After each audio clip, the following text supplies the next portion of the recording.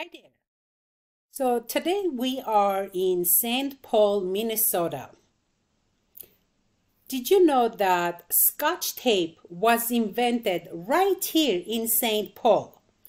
This is just an everyday adhesive tape that we use for so many different things. This got me thinking about Kinesiotape, which is also an adhesive tape, and we use it for so many different things on our body. I've been using it personally and for my clients to relax the muscles, to stabilize the joint, to support the joint, for so many different things on the body parts.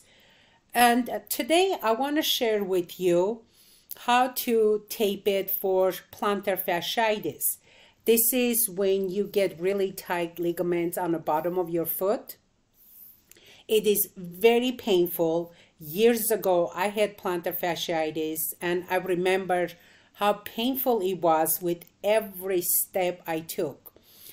So often enough, either I tape my clients or I teach them how to tape it. There's different ways, but I'm going to put a link to a video. Either it will show up here or here.